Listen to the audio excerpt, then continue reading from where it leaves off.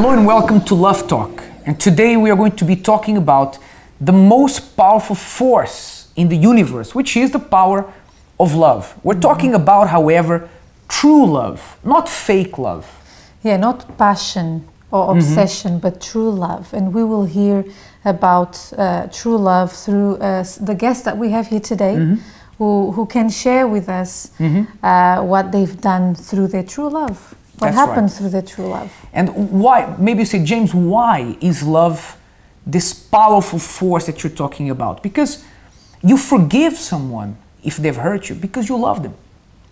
And love can oversee the person's flaws, can ignore the person's mistakes and look at the qualities. And sometimes the person has a lot of mistakes, but the qualities make up for it. We're going to see what the people in London had to say about this. And when we come back, we'll be speaking to Roger and Carol Verner, who are here in the studio with us today. We'll be right back. How powerful do you think love is? I think it depends on you, which kind of person you are. So to say, if you're a dick, love doesn't mean anything to you. But let's say, if you're a nice person, love is, the most important thing and for everything. Okay, so what would you do for love in case of your partner? I would do everything.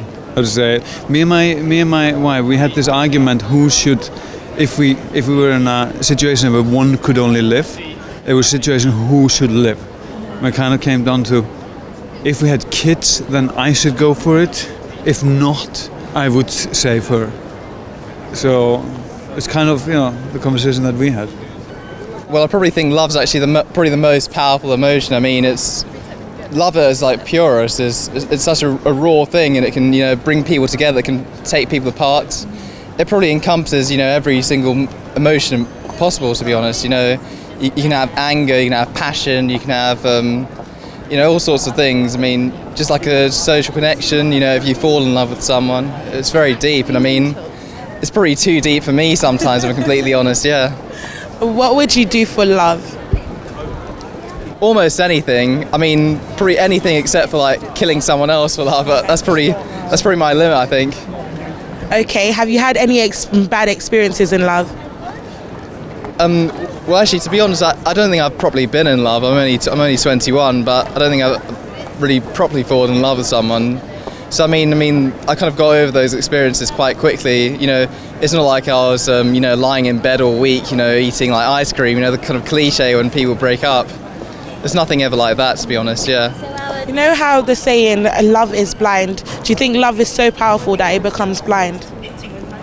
I suppose so. Yeah, because you might think like when you see someone on a night out, well, that's a pretty girl. But if you completely fall in love with them, you think she's the best girl in the world. It doesn't matter what she looks like. You're so taken by everything, her looks, personality, whatever, that she's the only one for you. I think eventually. Yeah. So how powerful do you think love is? It's very powerful because love is about being patient, having to enjoy the moment with the person you love, and just be happy to be alive. So this is love, for example, to be with you, a special moment, to be with your loved ones. So love for everybody. Cheers. Y saludos a México. Welcome back. Well, they say that love overcomes all things, but is it really true? And what kind of love are you talking about? And certainly when you say that you love someone, you have to go beyond the person's flaws. But some things are more difficult to overcome than others. And we have a couple here with us today, Roger and Carol Verner. How are you? Hi, thanks for coming. Thank you for coming to the program. Thank you for inviting us to your program. It's a pleasure. We've known you for quite a while now, right? For quite a few years. But we'd like you to talk to people today about, first of all, how you met. How was it when you first met? I don't know who wants to go first. We met over work, basically. I had a contract. I was in Milton Keynes working, and the company I was working for had bought the company out that Carol was working for. But HR personnel weren't doing their job, or my bosses thought they weren't doing their job correctly after paying a lot of money for it. So they asked me to go down and size up the company, see what the staff were doing, report back.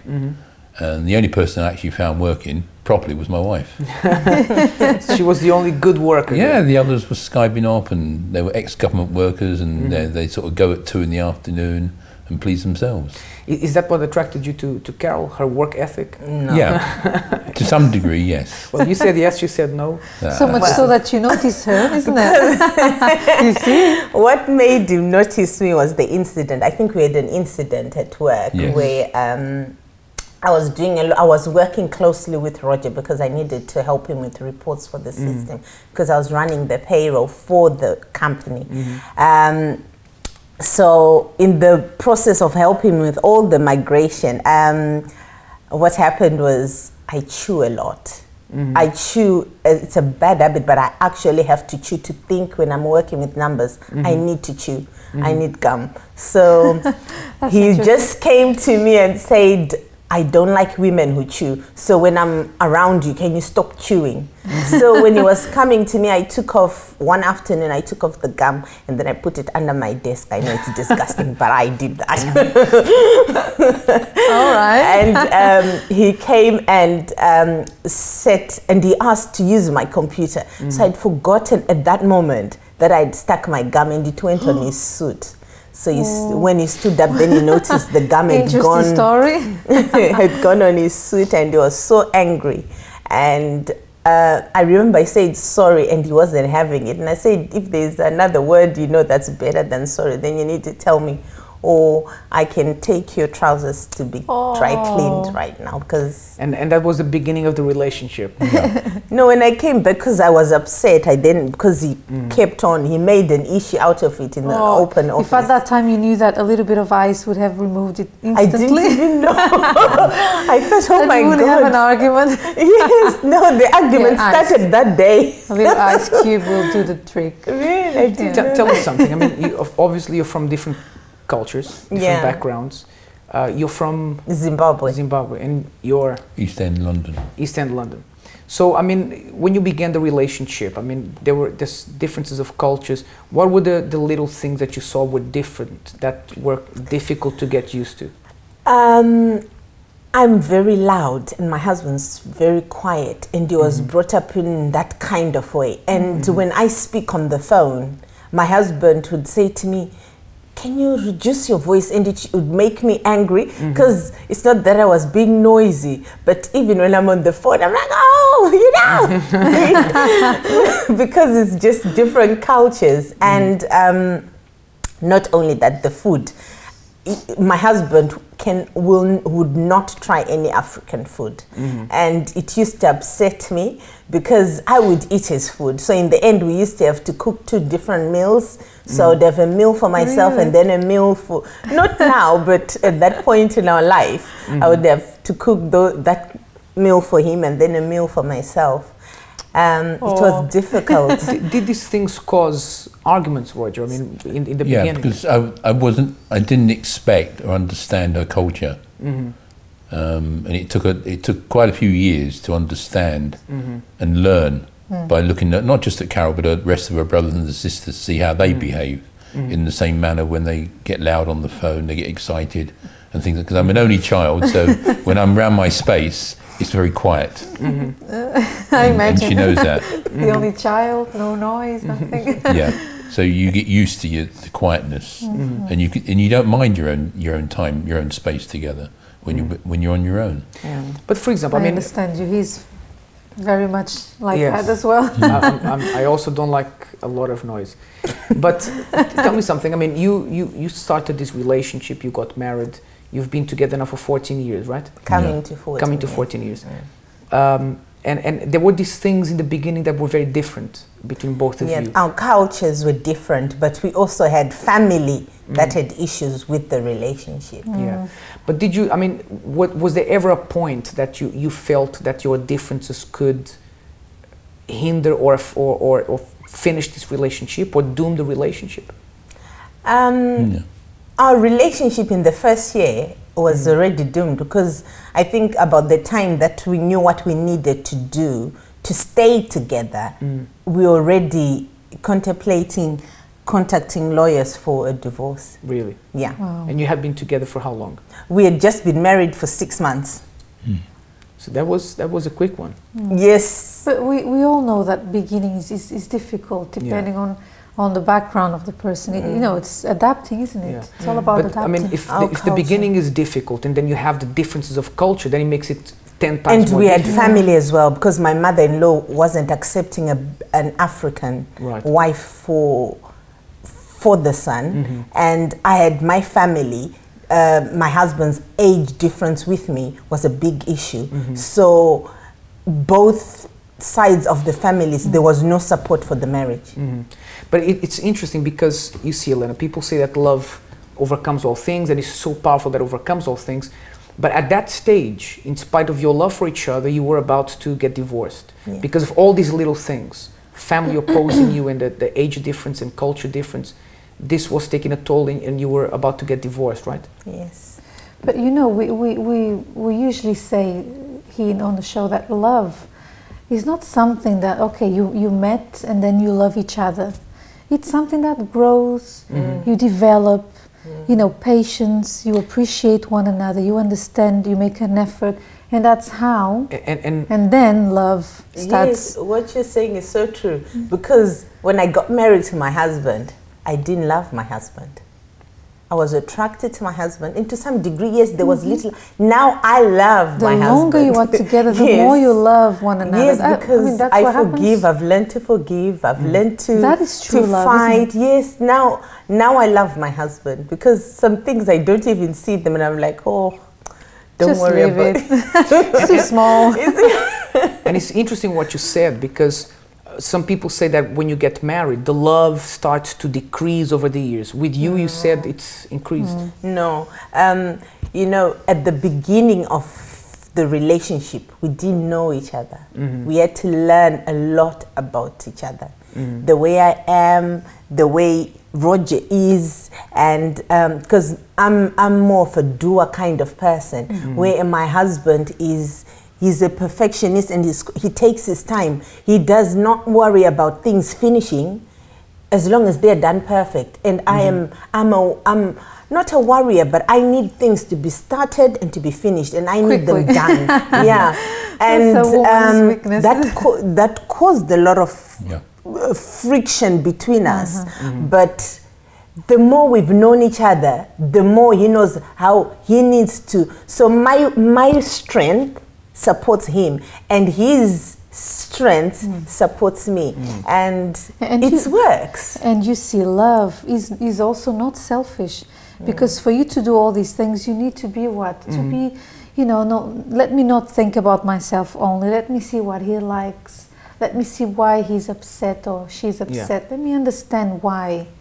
But we're going to do something. We're going to go into a break, but you're going to see after the break, you're going to see two things. First of all, how love is not enough for you to solve all the problems you have. If love was enough, then you weren't supposed to be getting almost divorced in the first 6 months. And the second thing you're going to see is the greatest pressure that Carol and Roger faced at the beginning of their marriage. We're going to see what's happening in the celebrity world, and we'll be right back.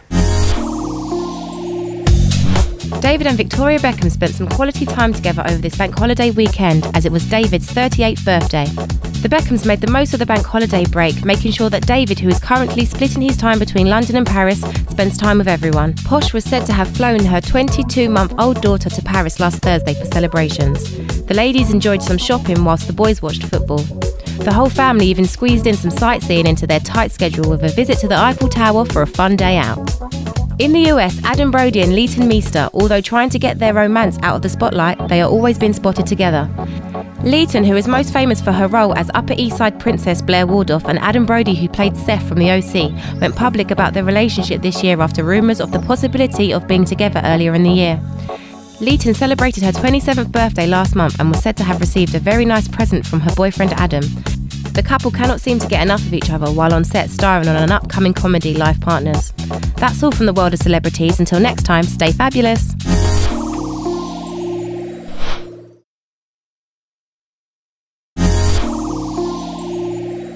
Welcome back. I just want to go quickly to a Facebook comment that someone wrote here. We were asking how powerful is love? What would you do for love? And someone said, that love is so powerful that it makes you do crazy things sometimes. What do you think? Well, excuse me. If you do wrong things, crazy things, that's not love. That has to do more with passion, with not thinking.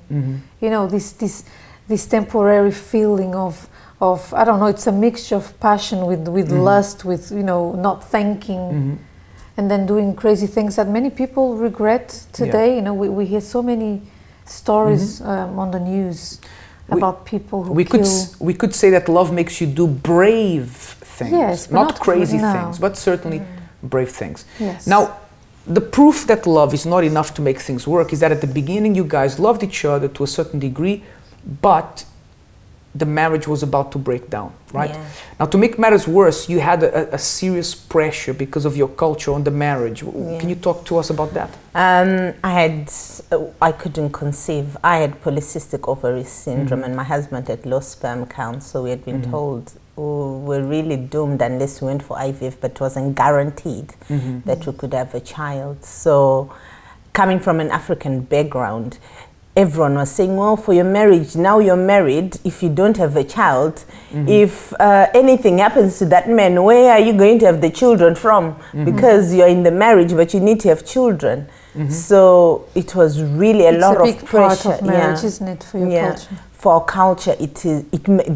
They believe that if you have the child, the marriage is sealed. Okay. But if you don't have a child, then your marriage is doomed. So in our case, our marriage hasn't been sealed yet because we've been together for 12 years and we don't have children.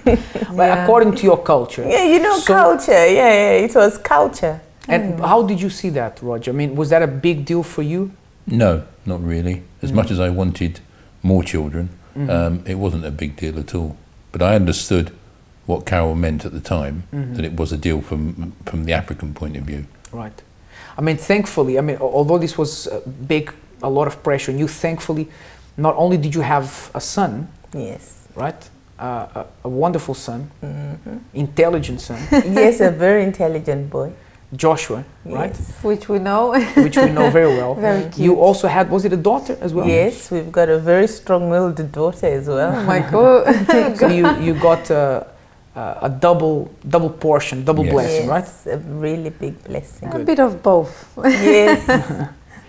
So I mean, but that's interesting because you see that with all these difficulties that you had, all these things going against you, the problem with conceiving in the beginning, the different cultures, the age gap, still you were able to get the marriage to work. What do you put that down to? We learned to sacrifice for each other because there is one word that changed our marriage. I got married to make Roger happy, and Roger got married to make me happy. Right. So that meant I needed to know Roger, and Roger needed to know me, because to make somebody happy, you actually have to know. It's like buying a perfume for somebody. My husband knows my favorite perfume, but if he goes and buys something else, I'll be like, oh, okay. But we've learned that, no, there are things that Roger likes. My husband loves his peace, whereas I'm a very bubbly, outgoing. I'm a doer, but I've got the fun side to me. And I've learned that when I want to introduce fun to my husband, I have to do it slowly. In a quiet way. Yeah, a more reserved. In a very reserved way. And then he sees the fun to it. But I've learned, my marriage has made me more mature, definitely. And as time goes by, don't you feel and see that your love is able to overcome more and more things? Yes. Our marriage, because sometimes I have to wake up early. I'm not a morning person. My husband's a morning person. I'm more, I work till late and then I go to bed, but I can't wake up in the morning. But to this day, my husband wakes me up to go to work, to do the school run, because I can't wake up in the morning. But when people see me, they think, oh, she's woken up by herself. But my husband actually has to call me and say, it's time to get up now and go and have a shower or a bath. So you add to each other's life. Yeah. But something very important that you said, and that's the key. And I want people to understand that, because a lot of people think, oh, if you love each other, that's it. But you said the key there, that a lot of people want to get married so that someone can make them happy. And that's wrong. or make themselves happy. Yeah. I want to get married because it's my plan. It's something I want to do. I want to be married and happy. But the truth is, you enter a relationship to make the other person happy and the person to make you happy. And if both understand their roles, then the relationship will work. Yeah, definitely. Because with us, our finances at some point became an issue in our marriage. And that's when we learned about that little equation that I need to make Roger happy and Roger needs to make me happy. Because I came from an African background where you believe the husband has to provide for me fully financially. And so I always expected too much, so much from him until I learned, no, I can actually make him be proud of me. And then I saw myself excelling in ways that I never knew I could excel. So, Roger, do you see this marriage, is it what you expected it to be, or is it more than what you expected it to be? Now. She's got a good sense of humour now, which she never had. She never had before. No. Everything was too serious. Right. Very fine line, no jokes. She wouldn't watch a serious programme on the TV. And she said, well, that's English humour. Now she looks at English humour and she laughs. Oh, now you understand English humour. Welcome to the club. And she's good fun to be with. So you don't mind sitting down next to her because you know it was a funny programme. She will laugh at the programme and understand it now, which is good. You see, as time goes by, love gets better and love overcomes even more. Yeah. What you overcame in these 13 years, shall we say, you will overcome even more in the next 10 years or along those next years. I believe because that's what love does. Love grows and overcomes so many more things. We see our love running around the floor as a 2-year-old. And it's fantastic just to see something so lively and jumping up and down and wanting to dance, and we just see it. And can you cope with all that, Roger? Well, you have to. If you want the blessing, it goes with being a dad. That's right. He sacrifices because Roger is a peace man. He loves his space. Kids are not very quiet. No, they're all a lot of work. But we've all learned that we need to give him his time at certain points. So. And actually, it's funny you say that, because let me tell you something. We went, we did a challenge here, Helena and I. We decided to do something that the other one likes. So Helena loves baking and sometimes and other things. And other things. But I tried to bake with her. And I like to do extreme things. So we went rock climbing. And it was awesome. I really liked it. And I tried to get Helena into it. And I was trying to motivate her to say, you can do it. And let's see how she did it. We'll come back to the studio and discuss that in a minute. We'll be right back.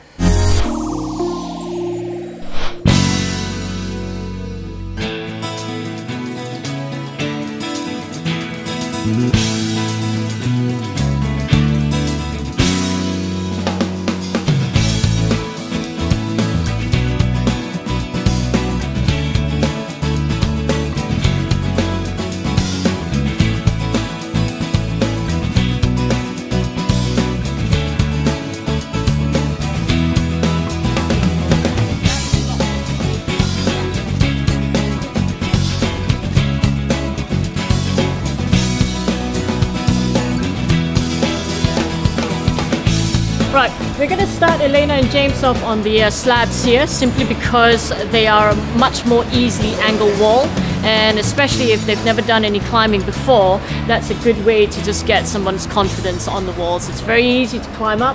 All the holes are quite large, and once they've done that, we can try and see if they're happy to be challenged on a much more vertical panel, and also it's much taller than these slab walls here.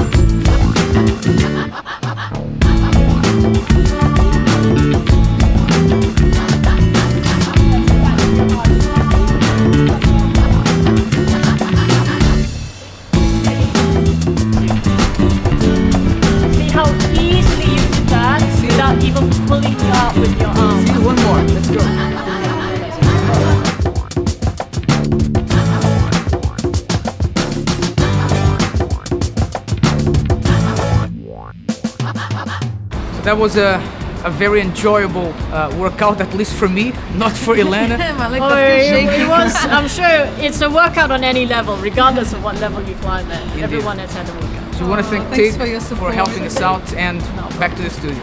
Okay.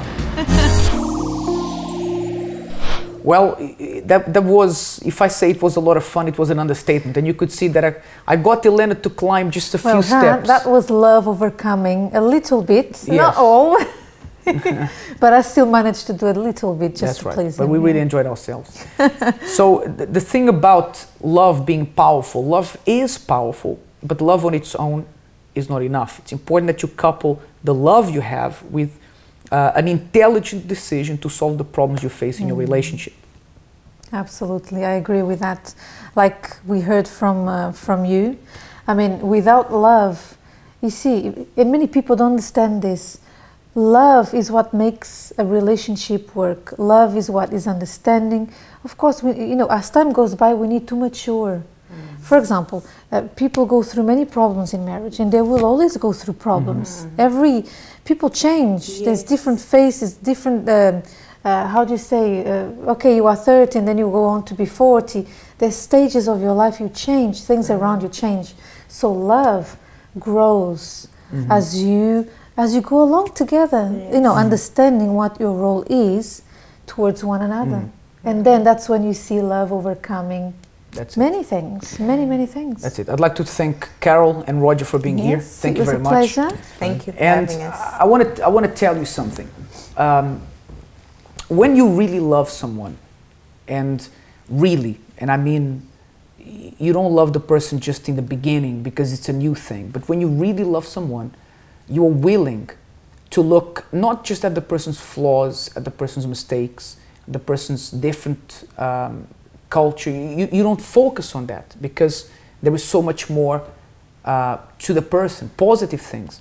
So true love is only powerful when you can love the person in spite of their little different things to who you are. Remember that when you really love someone, if the person has flaws and mistakes, you love them even more in spite of those things. That is the true, powerful love that we are talking about. Okay? Until next time, have a wonderful evening.